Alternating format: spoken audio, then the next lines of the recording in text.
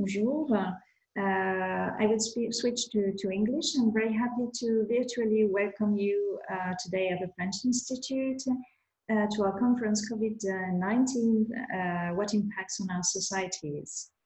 Our guests are here. I really thank them for their participation here in Slovenia, but in France too, and in many other countries. Hopefully, we are now recovering little by little from the sanitary crisis.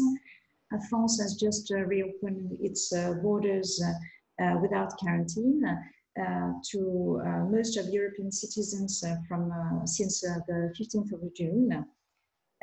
But as you know, as you realized, impacts are huge, and I will give the floor to discuss it. And I welcome also our moderator of today's conference, Mr. Igor Bergant. Thank you very much, Isabel. So hello to you all, especially to the audience. Of course, we have a very interesting panel with very interesting questions and answers. But of course, we're inviting already everybody who is with us to ask questions via the chat. We'll then try to answer the questions after the initial presentations of our guests. And here they are. Let's start with the ladies. Madame Cvetka Dragoš Jančar, who is a doctor of medicine here in Ljubljana, a fantastic pediatrician. I can confirm it. Thank you, Igor. Thank you. Yeah. So we were always so happy to have you around, and the results are fantastic. I must say thank you very much again. But of course, you're excellent doctor of medicine and also former medical advisor to the French embassy in Slovenia. You will start with telling us about the health impacts of COVID-19 very soon. Then, of course, we have Professor Dr. Maja Zalaznik, who is a professor of international business at the Faculty of Economics of the University of Ljubljana, and which is also a very important thing. You're the former Minister of Education, Science and Sport in the government of the Republic of Slovenia. So thank you for joining us. Both ladies are based in Ljubljana. And then we have two gentlemen, Mr. Eric Breton, who is a professor of health promotion at the Graduate School of Public Health in Rennes, in France. He will speak about the health governance in response to the crisis. Everything okay in Rennes? Everything is fine. A bit rainy though. I hope you have better than we do. So you'll have to come to Slovenia then. I should. I'm sure that it's better over there. Yeah. In Slovenia, we have always beautiful weather. If it is not so good, then we imagine that we have beautiful weather. And then we have, of course, also Mr. Philippe Bertinchon, who is the deputy editor-in-chief of the French-speaking online newspaper Le Courrier de Balkan, which is based in Belgrade. So I can imagine that it's quite hot in Belgrade, not only because of the weather. No, it's also rainy. Oh. But if you accept the weather, yes, it's a bit hot, yes. Yeah, this is a surprise, rain in Belgrade. Okay, because we're doing it in English, unfortunately, so we started with weather. But let us go to the main topics of today's conference. We will start with Madam Dragoš Jančar. So tell us about the health impacts of COVID-19. You will probably base your presentation on Slovenia, but of course later on we'd be very interested to hear from you what you think also from other regions of Europe. But let us start with you and the health impacts of COVID-19. Thank you, Igor. So of course I'm talking about Slovenia because I have a lot of experience, especially in the last 2 months. So SARS-2 COVID-19 virus infection pandemic is really nothing more and nothing less than another widespread virus infection that humanity has been fighting for centuries. As a pediatrician that has been involved in medical practice in Slovenia, I would like to share my views about key challenges this pandemic brought to physicians to people behavior and healthcare system. We have always been threatened by viruses, bacteria, or fungi that we will be coping with. According to some predictions, in 30 years, we will be more affected by various infectious diseases than chronic non-infectious diseases, such as cardiovascular system diseases, even cancer. We have specific preventive programs to detect this kind of diseases at an early stage in even more than 50% of cases. We have colonoscopy, skin cancer detection, prostate cancer detection, mammography, etc. But it is impossible to have specific preventive tests to detect viruses which didn't come yet before we get to know them. Drugi slide. However, we still have a very effective system to prevent unknown infections. This is personal preventive behavior, the fastest possible identification of infections, and of course, social distancing. That's why we have meeting like this today. We all know that the best preventive for already known microbes is vaccination, but only under certain conditions. That means if majority of the population is vaccinated. When they ask people in Slovenia if it happened to have a vaccine against the COVID-19, 30% of people would be vaccinated. This is practically nothing. We won't be protected. Up to this point, we are more or less familiar with the measures or problems. Second slide. New is the experience that practically no patient came to the outpatients clinic for 2 months. How can we explain this, knowing that otherwise we have usually 30 patients a day per one medical team, and even 60 in wintertime or spring? Speaking about Slovenia, I don't know how much patients is per one medical team in France, in other countries. Is something wrong with our health system, or is something seriously wrong with us as users? That we cannot differentiate between what is urgent and important, what is important but not urgent, and what is unimportant, or what we can do ourselves for ourselves. It remains to be seen whether in the upcoming normal circumstances, anything will change regarding the criteria of importance. Most of the work on a primary level was done by way of telecommunication, by telephone, by email, or video conferences, which of course did not significantly reduce the workload of health professionals, but it did reduce the possibility of infections. Does this mean advancement in the physician-patient relationship that will lead to more economic and safe working? Third, yeah, thank you. If so, how will the provision of healthcare services via so-called telemedicine change the evaluation system of healthcare services? So far, a doctor has been able to send the invoice for its services to insurance company only if the patient had physically visited the doctor. Or if telemedicine continues to gain ground, will this mean regression, leading to many much too late diagnoses and neglect of health?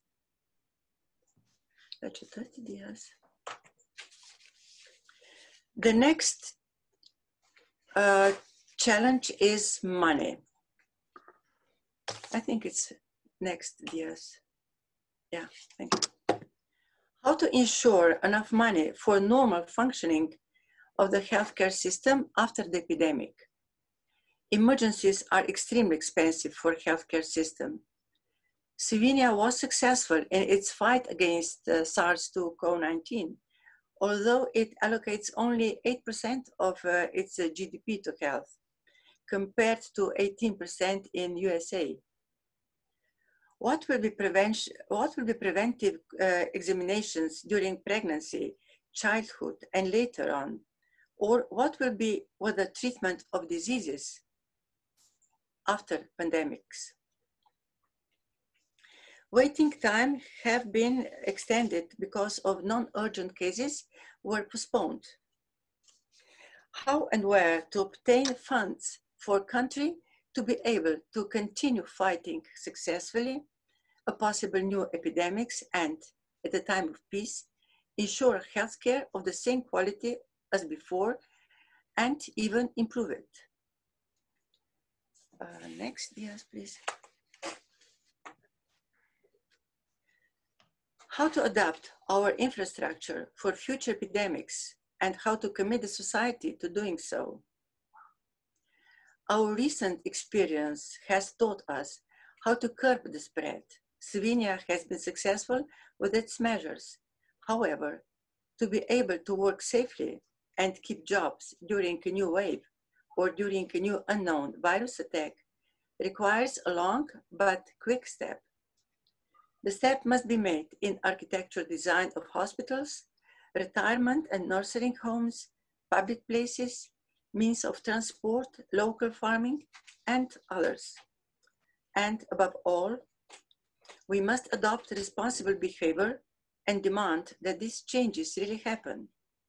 Our goal for the future epidemics is not to stop working and not to lose lives. Even if I worked with adult population the last years, I'm still a pediatrician. And my question is, how, as a pediatrician, let me conclude with a rather rhetorical question. How can we make sure that the children develop spontaneous immunity to the most common universal microbes if we live in the sterile world? Thank you. Thank you very much, Madam Dragoš Jančar. Before we go to Mr. Breton, I have perhaps one additional question, but of course, all questions will be then answered afterwards.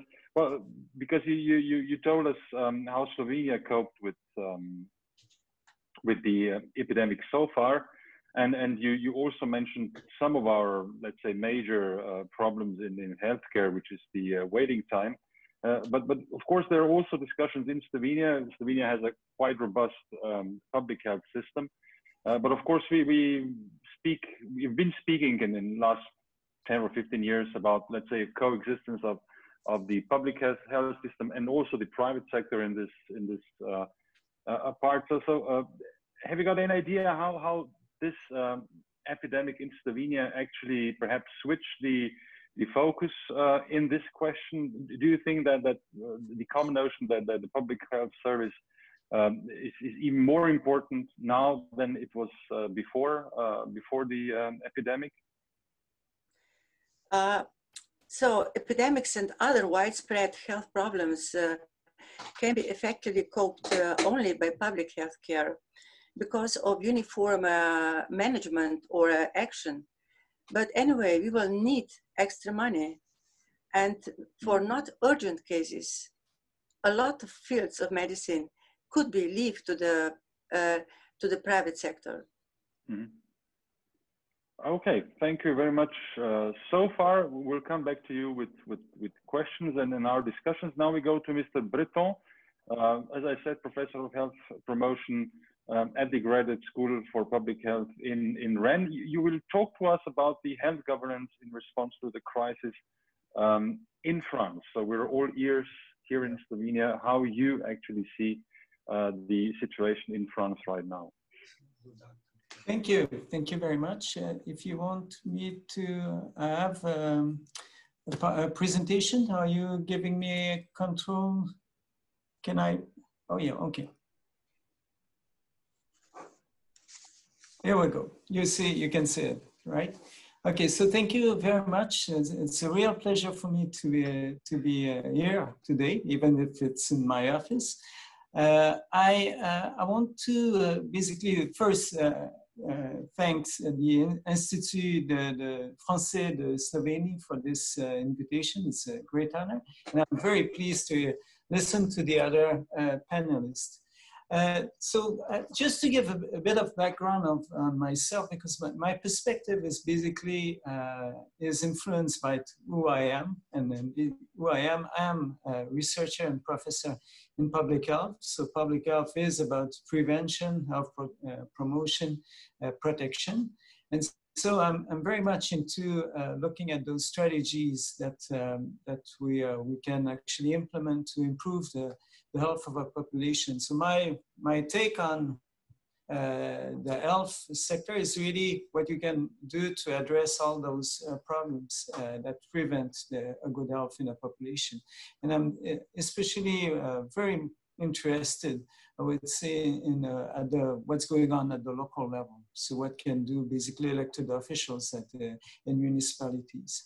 So so today what I want to present, of course it's will be brief, is I want to show what basically our health system, present our health system, show how it actually cope with the crisis and the impact that we experienced in this crisis. So I'm going to draw some lessons out of this event. So the first thing I'd like to say about our system is how complicated and complex it is. Here you have just tried to actually look at the money trail, as I call it, who's funding what organization and at what level. So it's a very complex health system. So we have a Minister of Health. We do, and so the first thing I need to say about basically the governance in health is that we have a very centralized health system. So everything, a big part of all the decisions that are taken in the system are taken from Paris. This system is divided in 18 regions. So 18 regions that are basically where you have the headquarters of 18 regional health agencies. Among those 18 regional health agencies, there are 5 that are actually overseas. So they are not in Europe. You can think of Martinique, Guadeloupe, French Guiana, and so that's the other health agencies. We also have a national public health agency that is called Public Health France, that is basically is mandated to provide expertise and monitor the health indicators in France. They are, of course, it's the center of expertise for epidemics outbreaks, of course. And we have at the bottom of this of the system, we have cities, towns, and villages. So there are many of them. We have more than 34,000 villages and towns in France. I mean, they're basically regrouped in different entities because, there's too many to manage libraries and all those services. What you need to know about those cities, they are basically, they don't have an official mandate for what regards health. This is not this is not the area they're mandated to work on. However, they are dealing with, of course, public hygiene. So that means sewage, fresh water, waste management. And they do have, and of course, local officials or local, mayors are basically interested in, of course, improving the well-being of their populations. At the local level, we also have, of course, primary care providers. We have many general practitioners. they are not very well coordinated, so they're pretty much working on their own. We do now have a number of structures that group those general practitioners. And the thing is that we have in France, I mean, like, to go back to the mayors, we have many areas, I mean, where we do have a shortage, I mean, a problem of access to primary care, to medical doctors.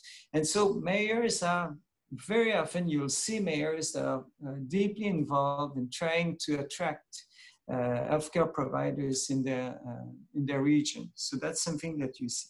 So there's basically three main parameters we need to, that I'd like to highlight so you can better understand how, what happened during the worst of the epidemics. I mean, so those three parameters that needs to be mentioned. One is, again, the high degree of centralization of the health system. There's also a long trend in budget reduction in the health budget, but in many, I mean, for many services of the state. So those budgets did impact the healthcare services and the preventive services. And the other thing is there's clearly a lack of a chronic lack of coordination of healthcare and prevention professionals at the local level. So there's many initiatives, but it's not really integrated into a real system. So that's the thing we need to know about it. So during the lockdown, so the worst of the crisis, of course, we were all taken by surprise. I can say that I had a colleague from 2 weeks before the actual lockdown in France, so it's back in March. I had a colleague from Public Health France calling me, asking me whether our courses were basically canceled because she was contributing to our teaching. And for me, it was, how comes? Why would that be canceled? So it's really, even for public health organizations, we heard about China, we heard about Italy. We were still not really realizing how bad it was actually, how bad the situation was.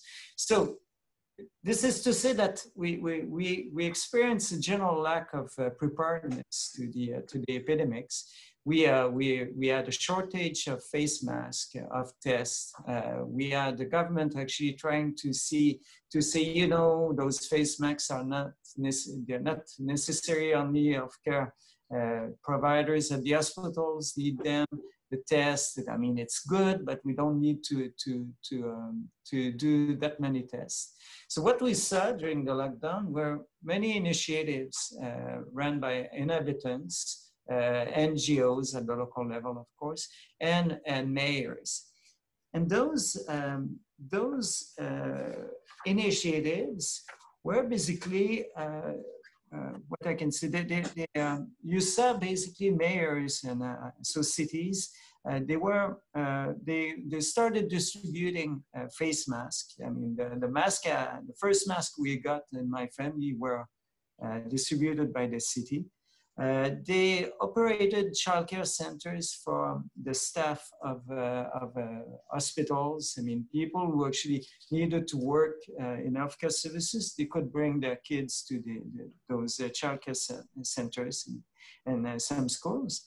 And they also organized venues for medical doctors to do a screening of people who suspected they might have developed COVID.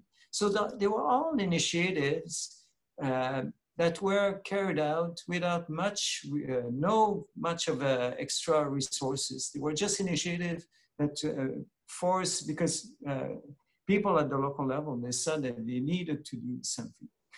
So if I go quickly to the impact, what we can say is that, are the lessons. I mean, I'd say the lessons. The first thing was we really saw the importance of for the central government to set general rules and norms and allocating resources. I mean, that's a central responsibility.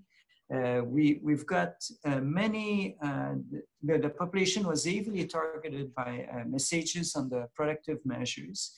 I mean, I'm talking about hand washing, physical distancing, and also including the need to stop kisses and handshakes. And kisses in France is a big thing, so that was really something to stop that habit. And we had those messages broadcasted on TV and radio. And it's interesting to see that even on, to see on TV, for instance, TV show hosts and guests were actually interacting through video conferencing. So there was really that norm that was set that got people to actually comply very well to the rules. I mean, I have colleagues who are experts in this field of how you get people to change behavior. And they were actually the first ones that were really surprised how actually the population complied with the protective measures. But the thing is, we experienced 30,000 COVID-related deaths, unfortunately. So there was definitely, we cannot brag about any success. But the thing is, we also saw that there's some, I mean, the lack of preparedness was especially true for hospitals. And that was really the population, they found out that healthcare professionals were truly not well paid, that the salaries were not attractive, and actually the healthcare services were really struggling to actually recruit staff, and it's been going on for quite a while. We had GPs reporting a drop in consultations of patients with chronic diseases, and so we suspect that part of the excess mortality that we're actually starting to record in France. I mean, it takes a while before you get all the data, but part of this excess mortality is actually due to people who should have consulted a GP who but decided not to go because basically they didn't feel their problem was important enough to actually to consult. And so at the end, and the last thing we can say is that many institutions found themselves waiting for the government to send their instructions so they can do something. We've seen it in schools. I mean, schools were there, what do we do? And they initiated very little things because they were just waiting for the government to say something. So in terms of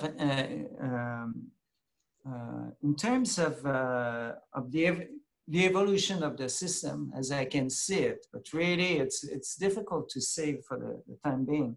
But there's two main scenarios, I would say.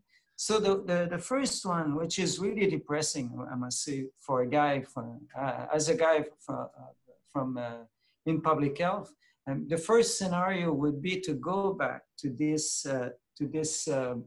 idea, this perspective of health as healthcare delivered at the hospital. So we did in the past few years, we had some modest steps toward developing capacity to prevent disease and outbreaks. And so it's one thing that could happen, that actually we go back to a very hospital-centered focus on healthcare system. And we see that in the announcement. I mean, there's evidence of this in the announcements by the president of the country of a national health summit that is strictly framed around the idea of around an agenda of management of hospital care and management of its staff. So the second main scenario, which is much more positive, would be basically a further decentralization of the healthcare, the health governance of the state. And in this, I see now a number of NGOs and public health related professional associations that are actually criticizing this idea of a summit that is with an agenda just centered on hospital care. So you see now, and this is something that is also pushed by a number of local elected officials who are also very, very vocal of the management of the crisis. And basically you had all those mayors say they had too little resources to face the huge burden of responsibilities they had to deal with. So in this, it's interesting. I mean, one thing that was really interesting to hear last Sunday when the President of the Republic made a speech, I mean, to the nation, and he mentioned the problem of governance. He said, well, our country should give more leeway, basically, to the different organization. He said that we need to reform the action of the state to go, so to give more leeway and responsibilities. He mentioned universities and regional and local health agencies and mayors. So there's obviously a diagnosis that has been done, made by the top of the president, prime minister. To conclude, I would say that basically the epidemics as everywhere, I assume in the world, has really has shed a very harsh light on the limitation of our governance of health affairs. That is in France dominated by the central government. So it really brought to the surface a number of chronic problems that have been experienced for many, many years. So that's something that the government could no longer conceal to the population. I mean, that was right in our face, I mean, all the problems. So we see that we do definitely need a capacity to mobilize and coordinate resources. And when I say resources at the local level, and I mean expertise, organizations, networks, money, equipment, this is something we need. And this is what we need basically to, in the face of exceptional events, such as a pandemic. But there are other events that are, of course, will happen. We just need to think of how we're going to cope with the global warming that is going to really bring a lot of problems, difficulties, and we'll need to adapt to them. So basically what we need is feet on the ground with a real capacity for action. I'm done, so thank you for listening. You're not done, Mr. Breton. We'll still have questions, but thank you very much for the time being. So that was the, let's say, the healthcare part of our opening. Now we'll go to the economic and of course also education and the social impact of the crisis.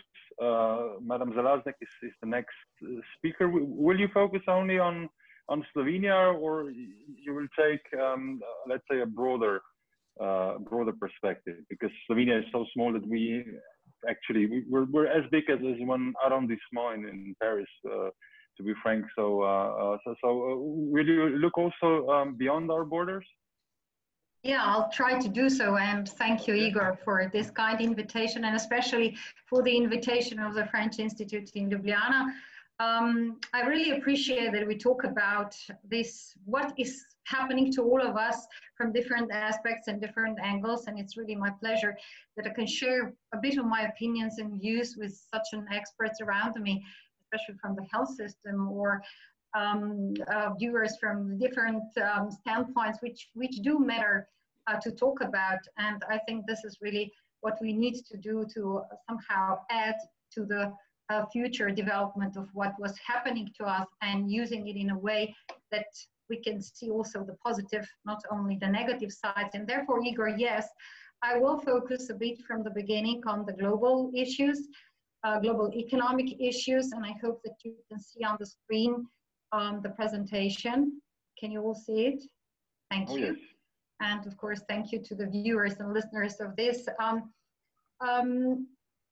Truly is that the crisis as such, speaking economically, has never been as such type before. We could hardly say that something like that economically happened, because even financial crisis 10 years ago had more modest effects really on the global input. And if we go through the IMF report and status right now, we will see that really the forecasts are not good. And they are not only not good for emerging or less developed markets, it's overall not a good forecast for what it is going out of the economic block, which was given for at least 3 months now due to the virus. And it's not easy to say that only us in Slovenia, like a small country, as you have exposed before, Igor, is dependent in this global crisis. All of countries are actually codependent to what happened. And therefore, we all need to find a good way out with the good measures and especially good support from the countries, from the governments. And governments have done a lot to help the economies. However, of course, we differ. We differ as in a way how we see us as a size of the economy, but also we differ in the impact on the global chains and the global economy sphere. And this is where, of course, it's for Slovenia very challenging that we were hit in manufacturing especially, but it is now the fact that we will all hit in services area and in service sector a lot.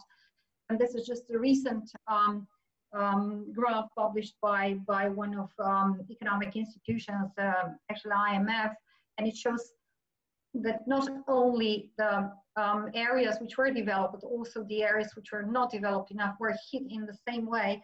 And this is what we have to talk about globally, not only regionally and not only by each government itself, but openly for us, for example, for France, for Germany, for Slovenia, for Austria. It is the matter of what European Union will do and help and suggest to go out of this particular crisis.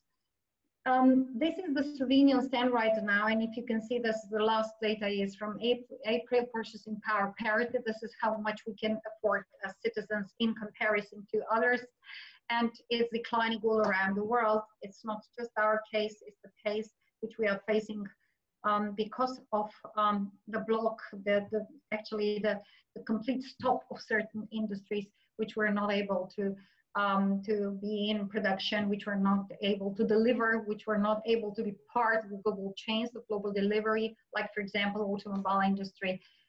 If we compare this to Slovenia, Germany, France, for example, we were really damaged in that sense. So it is now the question what all this is bringing to us. First of all, one of the answers was digitalization, and it was mentioned before by the speakers. It is a solution, and what it had happened is that digital became a location, even a location for buying, location for ordering, location for doing business, location for doing more and more things than we used to do it before through or by digital. This is the fact which will stay. And also some business habits will change due to that fact. Or even we have changed even the school, the way of the method of teaching because of using the new tools. But there is a major question here, how this global codependent supply chains will handle in future, because I think that we need to redefine this and bring the supply closer. And this is what economists are now telling us, especially in Europe. We do have that fear and stand at the same time that we need to come closer. It's not just because of the China case and how lots of global chains have been cut for a while, or the delivery didn't work out, or the production didn't work out, but it's also that being closer became an advantage. And I think that Europe here has an advantage to come closer. So to come economically speaking, and of course, even in social terms speaking, closer in sense of our own potential and usage of all the capabilities we have here. Especially due to the vicinity and due to the delivery issues and due to the production issues, I think we do have a challenge now, and I hope that we will handle it in a positive way. Also, what happened was that we were more and more going into ourselves, now speaking about the country economy and all the potentials we have, finding out more than we did before, that local potentials, that local resources, local production, local delivery is important. So local procurement should work. No matter that we are with less or more resources, depending on how resourceful, of course, and in potentials that the countries can be. And here we differ, of course. It is important that local origin become important again. And I think we all have to use that now, especially now there is a huge debate about the local investments, about who can have the priority of being an investor and in what way, of course, still in competitive terms, but still how we will protect the capabilities, the knowledge, the developments we need to have. And there is one fear which happened and which is observed right now through the research in the last few months, is that lots of development projects, lots of research, lots of areas where we can go out of the box and do the new innovation has stopped. This is like Professor Dragoš has mentioned before, in the health system. So how can we contribute more and more to the people at the end of the day for better living, for better quality of life, for less diseases, for less viruses in the world? And this is where we have a bit of fear, how to promote, proactively go again into the development, into investments, into the innovation, which can bring us better and bring better life for all of us. This is a challenge, and this is why we have the potential also to see what locally can we do better, not only regionally and globally. Artificial intelligence and digital tools have hit us all. We are using them consciously, unconsciously. It is a bigger impact to our daily lives, practically every second. We are connected in a way to some tools, to some digital world. This is causing the change of behavior, communication, buying habits. It is more and more of e-commerce, which is being provided now due to the new circumstances. It was there before, but we just didn't maybe use it, or we felt better when buying face-to-face in a store, but now we were forced to do it differently, at least for a while. And this is what also the commerce, the business has realized, so that there should be more channels offered to each of us when doing business or when promoting the products, when promoting the services. But definitely digital type of life has tackled us more than we ever expected, that it can happen in such a short time. So therefore, some changes in doing business globally, not only locally, not only regionally, new ways of working.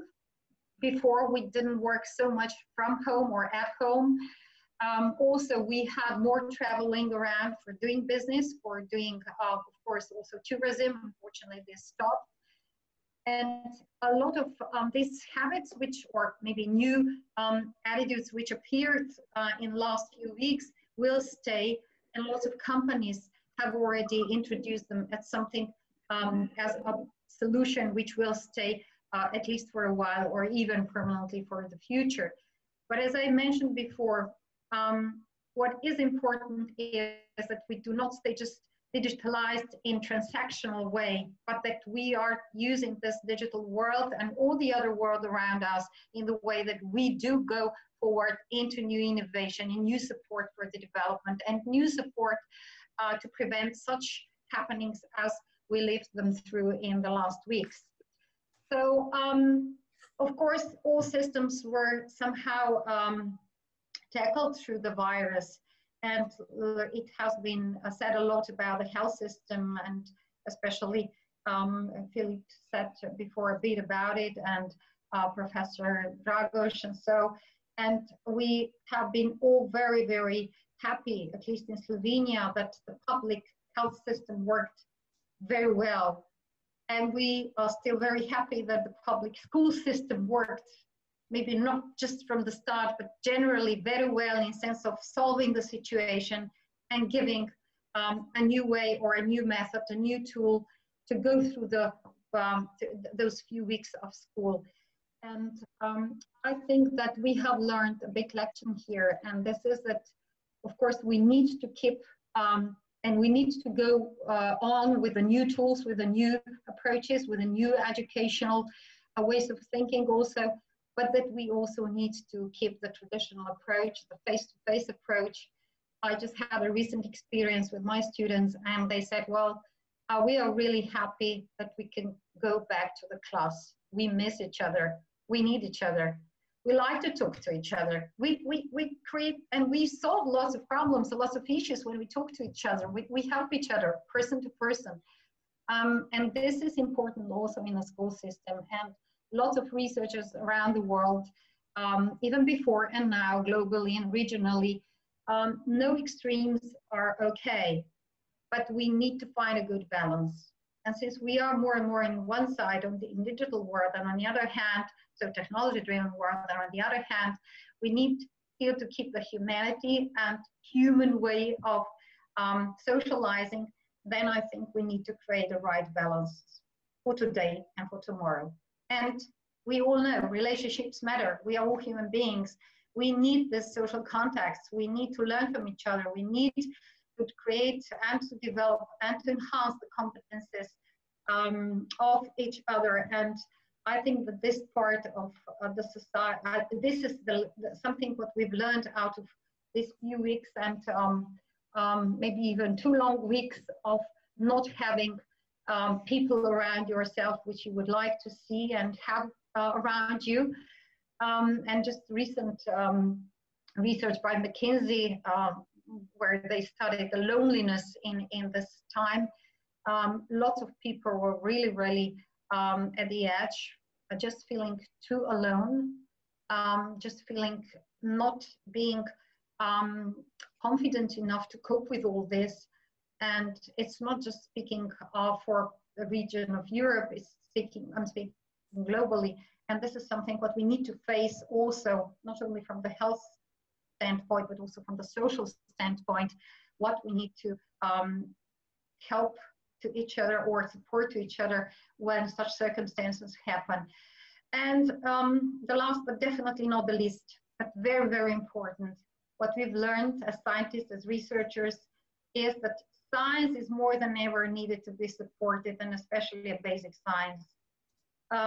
We have neglected certain areas, or maybe just pushed some of them more intensively, but now the whole world has faced the same virus as probably before, but how to cope with it. And I think that the science has many, many answers, and we need to support the science together with the health systems, together with other public systems, to support each citizen, each human being in the world in the right way, and of course in equal terms.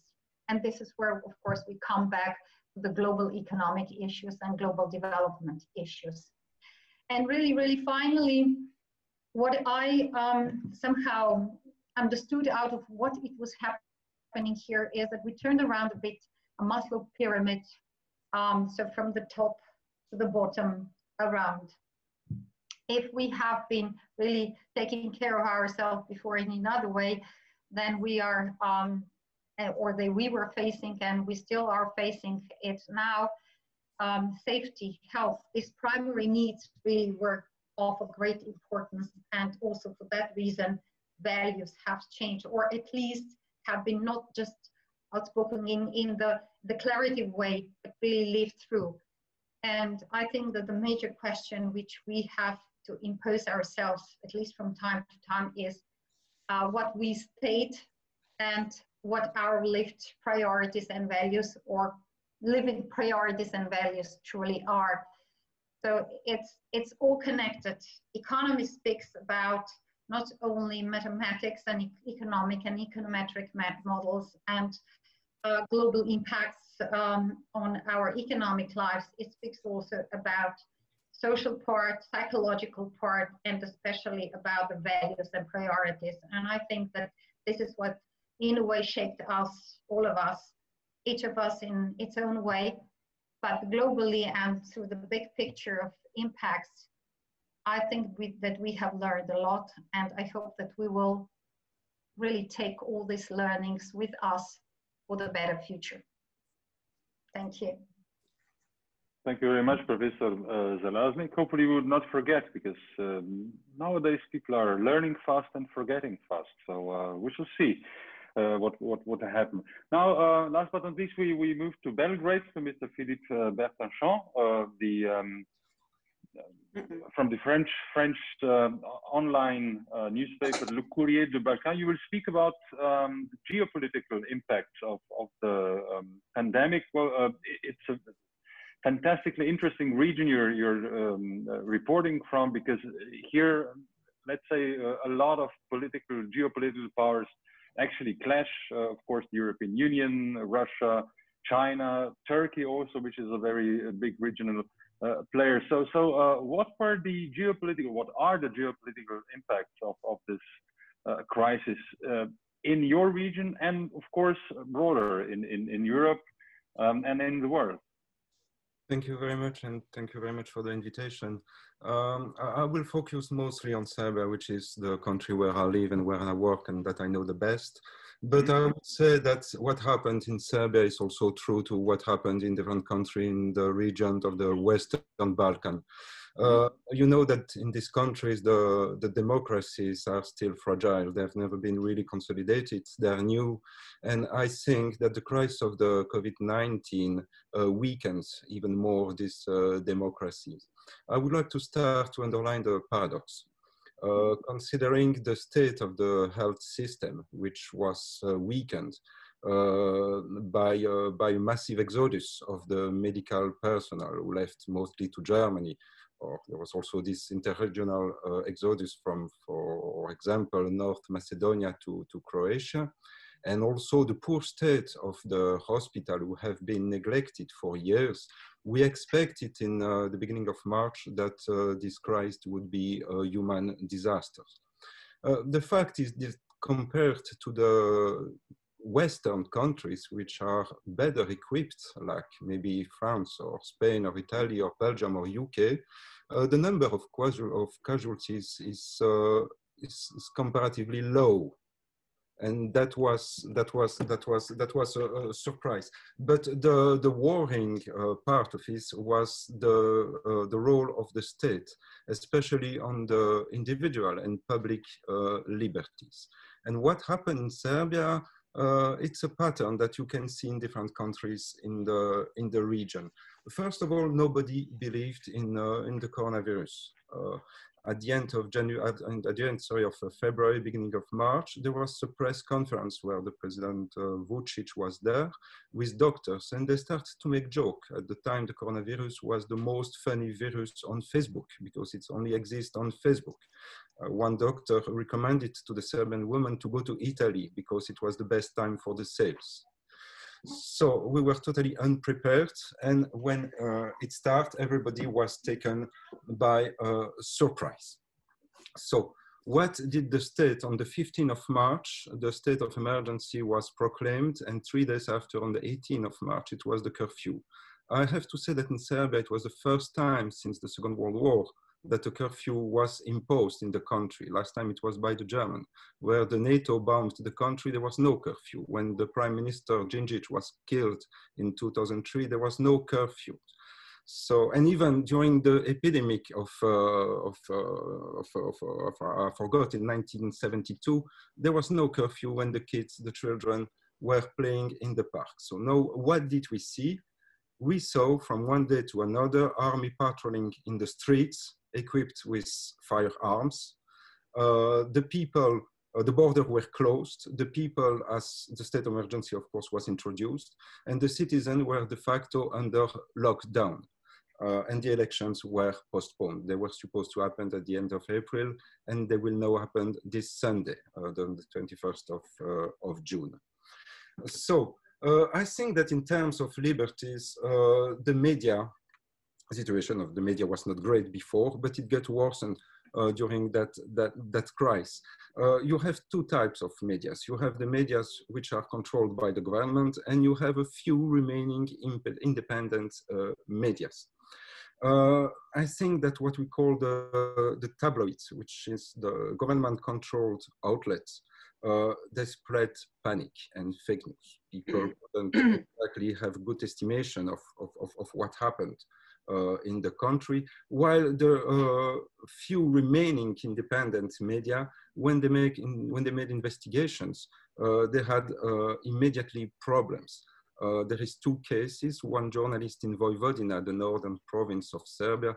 She made a story in the hospital of Novi Sad, which is the second and third biggest city in the country, to show that the hospital was not equipped, that it was a chaos. There was no clear instruction to the medical care, to the nurse and to the doctors, and she was arrested. She spent a few hours in jail. Of course, there was a campaign, and she was quickly released. And the same story happened in North Kosovo, where one of the rare independent media, Kosev, its editor-in-chief, she was on the field to make a story, and she was also arrested by the police and spent few days few hours, sorry, in custody. These people, these journalists were released, but the message was clear. The message sent by the government was clear. It is to the journalists, please don't do your job. People were also arrested. There was a singer. She came back from Montenegro just before the state of emergency was proclaimed.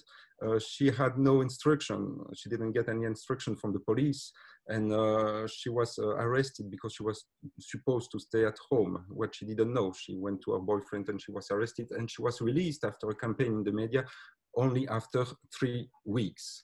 So the trends that we observed before the coronavirus crisis, which were already present, get much more stronger.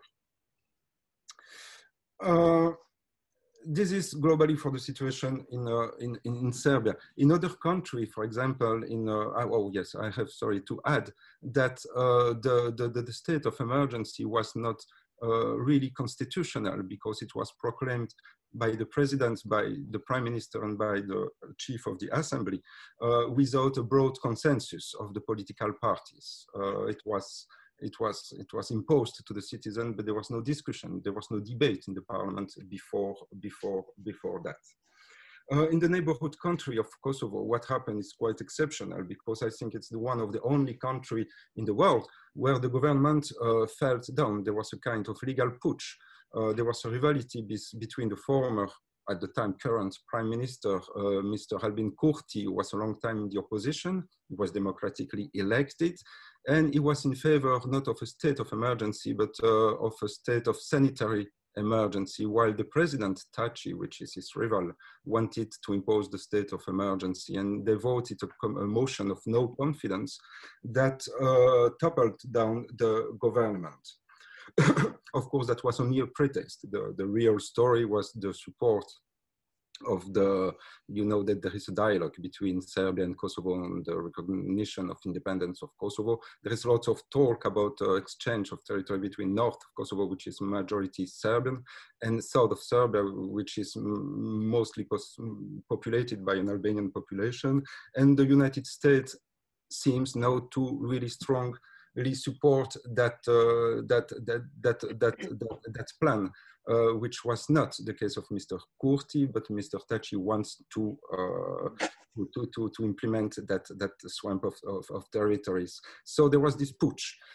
In Montenegro, something also very weird happened, is that the name and the data of the people who were infected by the coronavirus were public. The government on its website make it public. So the recommendation was to the population to avoid that people, who they were, there was their name, and where they lived. I'm talking about the people who were assigned to self-isolation. In Albania, many things happened also, because in that case, it was a great personalization of the power, like in Serbia also. Mr. Rama, who is the prime minister, sent the instruction by Twitter or on Facebook or in Instagram, which means that the population who is not connected to internet didn't know when the curfew happened. They didn't know, because it was only, this information were only shared by Mr. Rama to the people who have internet. Something quite scandalous happened also. There was the old theater of Tirana that has been destroyed one night at 4 o'clock in the morning, while there was protest to preserve that theater, protest of the civil society, who got also the support of a European institution. But Mr. Rama didn't listen to them, and he profit of that lockdown to send the bulldozer to destroy that theater one day at 4 o'clock in the morning. But also old houses, preserved houses in Tirana were also destroyed during that time. The situation was a bit better in Macedonia, in northern Macedonia, where at least there was still parliamentary debate about the lockdown, but these examples are rare. I'm not going to talk about all the countries, just to add that in Bosnia it was more or less okay. There was very serious cases of corruption concerning the respiratory machines. Concerning the roles of the big power that you mentioned, I would say that China came on the increased its influence in Serbia. Lots of material was sent from China. The president thanks personally his brother, the president of China. He came himself to the airport to bring the respiratory machine and to deliver it to the hospital. So it was very staged, very personal. While the solidarity, the European solidarity, said was a fairy tale for children. Actually, you have to know that the European Union sent the most money to Serbia and in general to the country. We don't know how much China sent, but its support has been heavily instrumentalized by the authority. So we can see a personal power, we can see a weakening of the institutions like the parliament, the assembly, and a way to put silent the media and the civil society. I would say that unfortunately these trends, to me, it looks like a bit an experience. This happened this time, what will happen the next time? But we're still, and this is my additional question, we're still in this time, because for example, right now, today in Slovenia, there's a big discussion on the spread of epidemic again in the Western Balkans. So how do you see it from your perspective? Why after the, let's say, initial quite successful tackling of this epidemic, why do we see now a setback in this part of Europe? If you ask me the question, I will be very honest with you, and I think that you have to ask this question to the doctor. From my point of view, because I don't understand. Now we have 94 cases, new cases in Serbia today, which is much more than the number of cases when the curfew and the state of emergency were imposed. Of course, I think the explanation is quite simple. We will have elections on Sunday, so it's impossible to come back and to reinstall the state of emergency. I don't know, there is a new spread of the disease. Montenegro today is not anymore corona-free because there was only a few cases, but now there is a new rise. In Macedonia, in northern Macedonia, there is, I think, 196 new cases. Yeah. But the state of emergency has been lifted. And again, you will have elections on the 5th of July. So the question is where these measures necessary, the question that people are asking to themselves, were these very strict measures necessary, or was it political? Because now that they see that there is almost the same level of infection, but everybody lives like as usual. Nobody wears masks outside in the street, so it's very worrying. It's warning. Of course, it's very interesting, and it could have also an impact to other parts of Europe and region.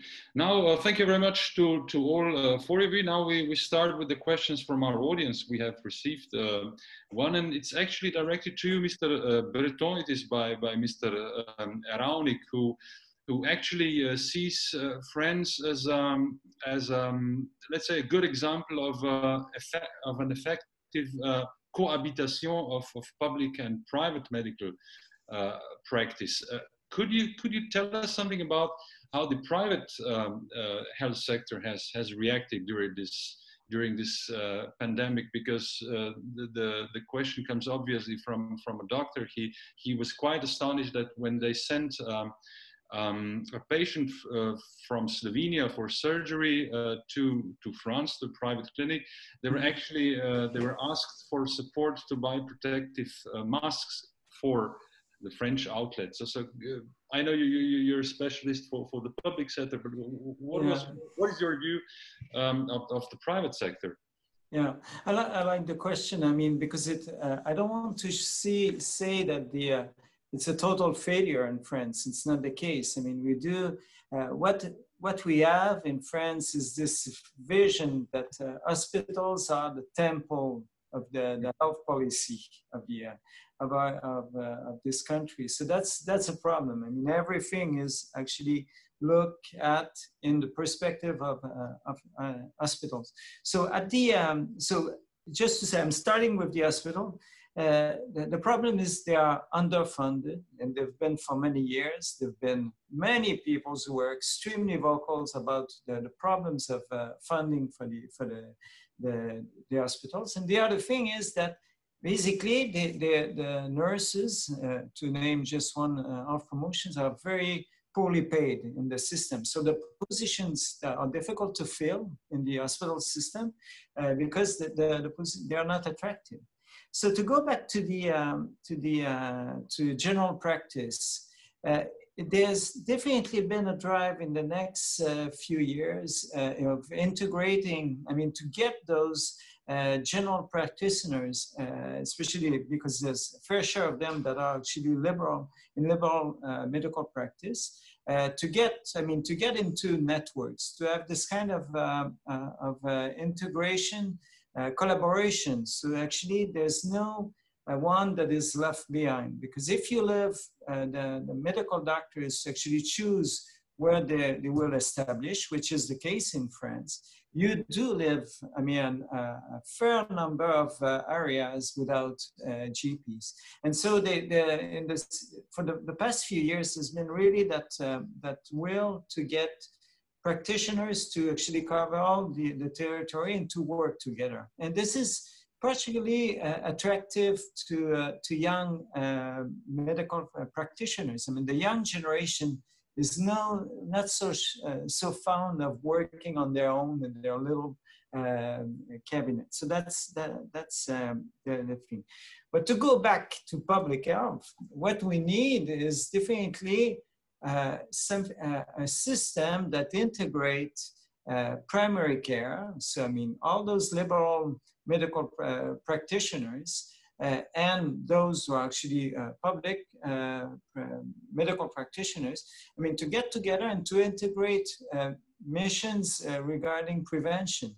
For instance, we now have in France general practitioners prescribing physical activity. So that's one thing. So there's a real, I mean, issue with, I mean, the level of physical activity associated with chronic diseases. So now we've integrated, we've succeeded somewhat to get medical practitioners to prescribe physical activity. I mean, there's a number of things. Well, so that's a move toward this. We want more of this integration, and we want I mean, all health professionals basically to work together, because health is certainly not just about healthcare, but medical practitioners are very well positioned to see what's going on, to basically to say what are I mean, to be witness of the different difficulties, especially health inequalities that we observe on the. So I'm not sure I'm answering. I know that Mr. Igor has. So yeah, that would be my bit. I'm not into healthcare, so that's I'm taking. I'm going a bit away from my own field of expertise. Okay, thank you. I have a question for Madam Dragoš Jančar, because, well, you spoke about Slovenia, obviously. What we have seen during this pandemic is a sort of, let's say, localization of everything. You know, the first measures were to actually close the borders. Slovenia is quite small. That was probably one of the reasons that actually it fared so well during the first phase of the epidemic so far, because it is so small that that it could isolate itself from other countries. But we're speaking of let's say the European project. We always speak that that actually the communication and the cooperation within Europe is good for us all. How do you see this epidemic through this notion? Is actually has the European Union done not so well during this crisis? Do we actually see not a sort of deglobalization in economic terms, but also when it comes to healthcare and perhaps other health measures that actually the EU has proven itself sort of as too big and too ineffective for the questions you also raised during your presentation? So I don't think that my or our work was under any influence from abroad, from European Union or something, some other organization. We have our own protocols, and we worked as we used to work. And something else, there was a big crisis at the beginning, 15, 16 of March. Nobody think about thought that we have to think about something else. We just go to the office and we simply work. We didn't expect to have some special instructions. We have instructions. We had instructions from Institute of Epidemiology, but not how to work, how to cope with the problem. We knew that, as we know always. And even I wouldn't share the same experience with decentralization. Slovenia is quite small, and we, of course, there are small differences between different regions, but not so big. And I don't think, because we have some unions, pediatricians, general practitioners, and we share opinions, we share informations, we share everything, and we simply cannot react on the other way, because you are out of the system. So I think that medicine in Slovenia is good, and if we will keep that way, I'm not afraid of. Yes, hopefully we will remain in the way we actually go. But we of course have also big problems when it comes to the future, because let's say of our demographic structure, which is not something unique in Europe.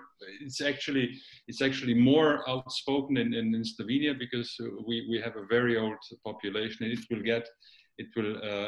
get older, because you actually asked yourself so many rhetorical questions during your presentation.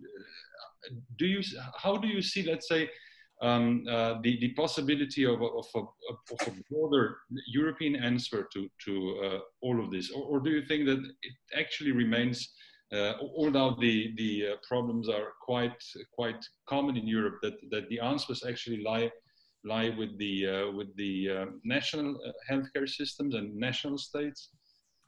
I think that health care system in Slovenia is maybe even better than in other countries. So I've experienced, because I have over the last 20, maybe 25 or 30 years, I work a lot of people from abroad, and I see how they are treated here, and I also have their informations, and I can compare with the other systems, and I think that this is the privilege of a small country. So I don't know what to say else. Okay, so we'll probably remain small in the decades to come, so it's actually good for us. So you know, more important than an issue of private or public health center is a quality control and supervision of the both system. And I think that in Slovenia we have this control. Mm-hmm. Okay, we have another question from our audience from Mr. Sedley Klein. It actually touches the question of the role of the World Health Organization during this pandemic. Madam Dragoš Jančar, how do you, as an expert in medicine, see the role of WHO in this time? Yeah. What? I didn't understand, Igor. Well, how do you see the role of the World Health Organization during the pandemic? I didn't notice any influence from World Health Organization. Mm. I think in Slovenia it's not so important than in Africa, in Asia and other countries. I don't know. But I don't work on this level, you know. I'm just a worker in the factory. Okay, Mr. Breton, and any thoughts from you when it comes to the World Health Organization? Well, I mean, it sets norms. It sets. It's not rules, because the WHO has no power to say it's a very weak organization.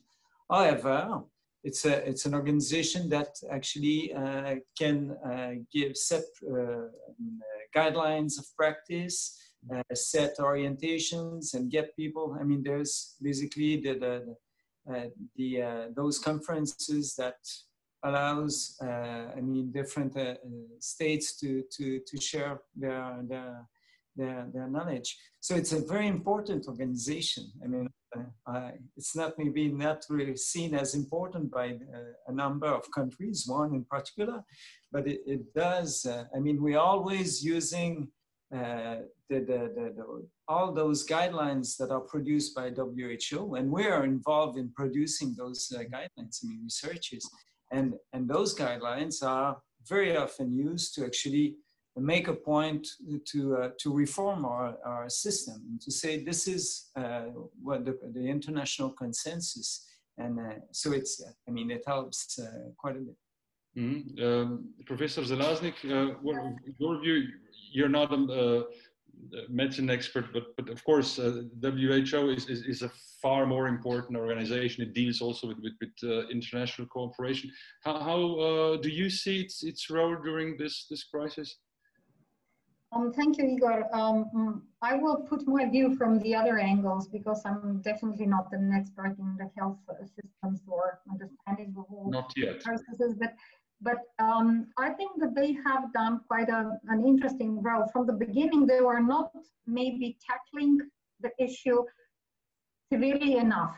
But when they found out that it's truly globally, and that it is pandemic being in first of the cases really in depth globally, then they have worked really a lot, especially, maybe we didn't really feel that so much, but Africa, Asia also, they were tackling that areas very seriously. I'm involved in one of the Center of Human Rights in Sport, and I know that activities from that perspective.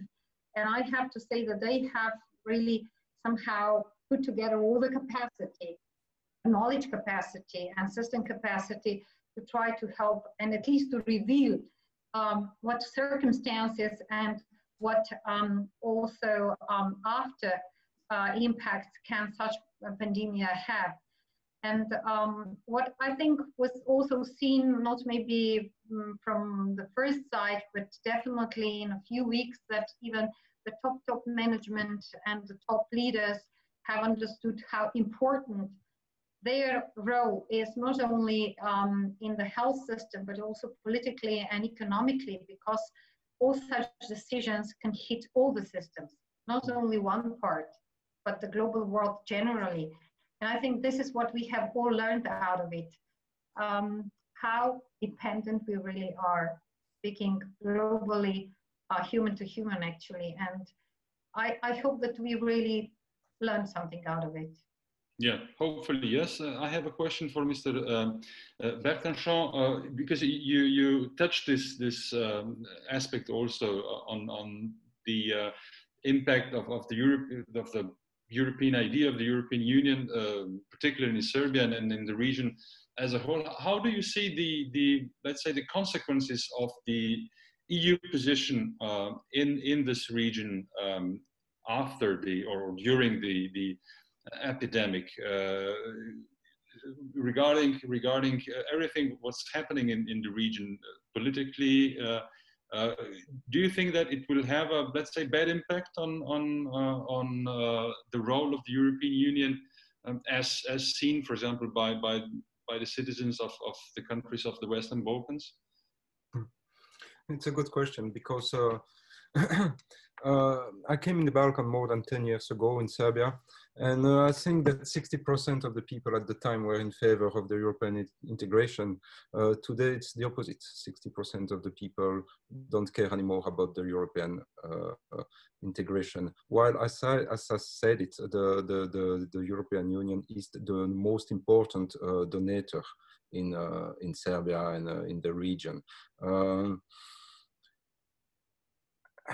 I would say that it's a bit late now. It's a bit late because, you know, about the European integration, Serbia had opened lots of chapters, but these chapters are still open since 10 years. It's going very, very slow. So the people, and they see also some changes in Europe in terms of democracy, and Europe is not anymore really attractive as an ideal as it was before. On the other hand, people as individuals, they move to Europe to work, because not only for financing reason, but also because the system, the structure is much better in Europe than here, and there is more hope.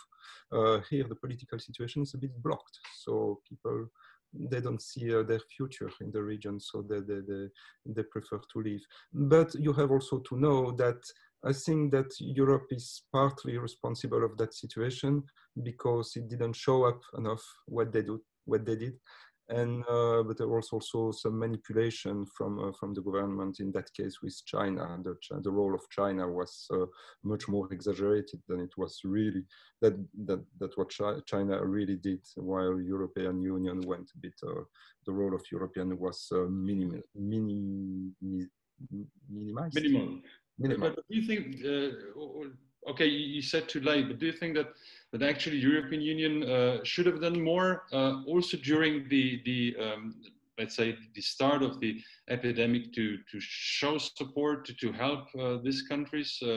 Could it also somehow help to avoid these political let's say directions the countries of the region actually moved into? Could we in European Union prevent the let's say even more dictatorial approach by the local, I wouldn't say warlords, but let's say presidents and then leaders? If you ask my personal opinion, I'm not sure. You know that Serbia and Montenegro, a couple of months, have been degraded from the state of democracy in transition to hybrid regime.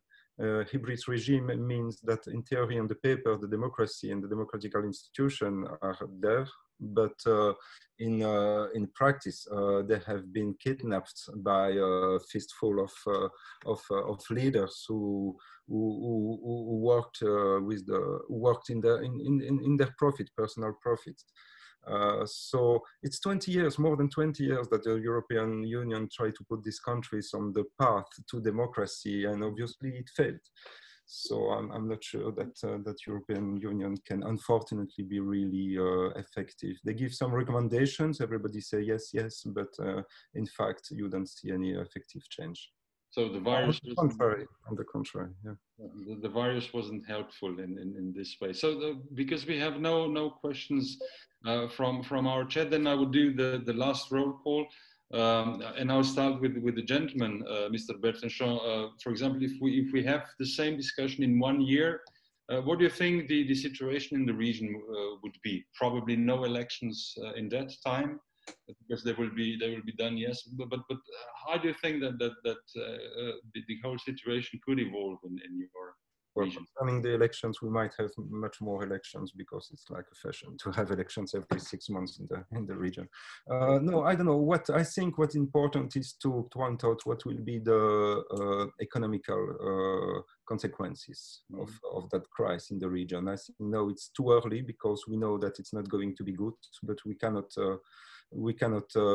define exactly what will be the kind of collapsing of the economy. In terms of, we will see just this summer with the season in touristic country like Croatia, Greece, Montenegro, what will be the consequences. But here, you know, everything was stopped. People were forced to go back to the factory with a minimum of protection. So I think it's a bit early to anticipate and to know how the situation will be in 1 year if we have that conversation again. But I think that the concrete effect on the economical situation will be obvious by then. Yeah, thank you very much, Mr. Breton. Well, you actually in the end of your presentation, you spoke about two directions. When it comes to, let's say, decentralization, how quick could it be in France? Because we know that this centralisme, the French centralism, is actually based on centuries of since the French Revolution, actually.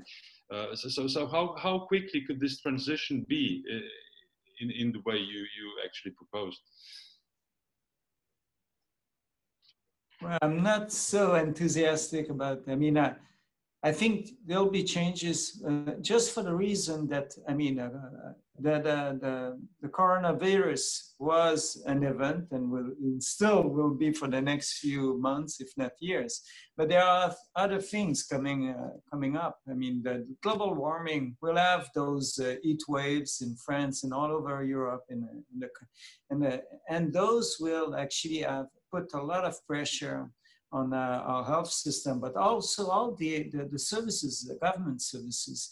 So, I mean, the last few years, I mean, the kind of perspective on governance, very neoliberal, that very small state with, I mean, fewer services. I think it's coming to an, I mean, I think we're getting close to the end of this perspective. And we see, I mean, now in France, it's not just the COVID. People are out on the streets for the problem with, I mean, the violence from the police corps. I mean, there'll be all kinds of major problems. The health inequalities and social inequalities are a big issue. And so I think that, I mean, I don't think it will go very quickly. We could be very surprised. I mean, you don't take my word, because I mean, we may be very surprised. But there's other factors are probably going to push for reforms in the system. That other factors have nothing to do with health, actually. So that'll be my okay, let's do the Slovenian way, because in Slovenia, ladies have the last word anyway. So, Madam Zalaznik, in 1 year, how could the world be if we face, let's say, another wave of pandemic, or even worse, like it was with the French flu? Is this a very, let's say, grim way of seeing? Can we see even an even worse situation in 1 year? Yeah, I hope not. But the forecast right now, and especially this new wave being exposed literally in this week, is showing that we really have to take into consideration that some stop downs of certain industries can still happen. And that's not good. That's definitely not good. Purchasing power is falling down in many countries. Plus, gross domestic product forecasts are really, as I presented before, rather negative. However, what I think will happen in each of the country is that some measures will go on, because they will need to go on, like the first packages of support to companies, as we proposed them in Slovenia and as other countries did. they will need to have certain continuation, at least for certain industries, because we depend on them. Example of Slovenia shows we are highly dependent, export dependent country, because being small and because being economically so well connected with Europe and global world. There are more such countries, and despite of the size of the country, we will need support for certain segments to still develop, and that we do not raise the employability to the extent that we could not manage it. I really hope that we can step together in a sense to find all the resources which can support a good development. And that doesn't mean only manufacturing, it also means in services, and especially it means to support to the systems like health system, like school system, because these public, especially public systems, need to be firm, need to be strong if we want to continue at least the quality of life we had, or at least something similar. So each of us will need to contribute to this, I would say, in a way, social agreement, not only for each country, but generally globally. And therefore, I don't really see very bright near future, but I hope that we can step together for the long-term future to be solid. Okay. And someone mentioned, just maybe a very good mentioning was about the global warming, right? We faced, all of us, how suddenly we can change the world, really, without traffic, without any pollution. We did change it in 4 or 5 weeks. Wow. Okay, so we can if we want. And I think this should be also economic message. Oh yes, the price was quite high, but it was worth seeing it. Yes. Last but not least, Madam Dragoš Jančar, we need a very positive note for our farewell. You're a pediatrician, so you can actually give us some positive positive message for the end. Well, it was very interesting the question you actually posed yourself in the end of your presentation regarding the children in a sterile world. Well, it was a rhetorical question, of course, but what is your answer to your question? So I think that the children will find somehow the way to get dirty. So I'm not afraid of to be too sterile world for them. But one thing maybe I would like to mention anyway, we have to realize I work still in a public and private health center, so I'm fond of a public health center too. But I think that we have to realize that private investment in healthcare significantly reduces expenditure in funds of public funds. Mm-hmm. So we have to with more sympathy look at private sector too. Okay, so it's a part of a solution, not a problem. Yes. Okay, thank you very much. Thank you to you all, to the panelists, of course, to the audience, and thank you very much to the organizers for giving us the possibility to talk in that way for the last hour and a half. I bet it's still raining in Belgrade and Ren, but here in Ljubljana we have beautiful weather, so we may profit from the rest of the daylight still. So from my side, it's evilly and running. Oh yes, but a short run anyway. Thanks to you all. Thank you very much. Thank you so much for the invitation. It was interesting. And thank you to Igor for a great moderation of all of us. It was really nice. Thank you. Thank you, neighbor. Okay. Bye-bye. Bye. Thank you. Bye. Bye.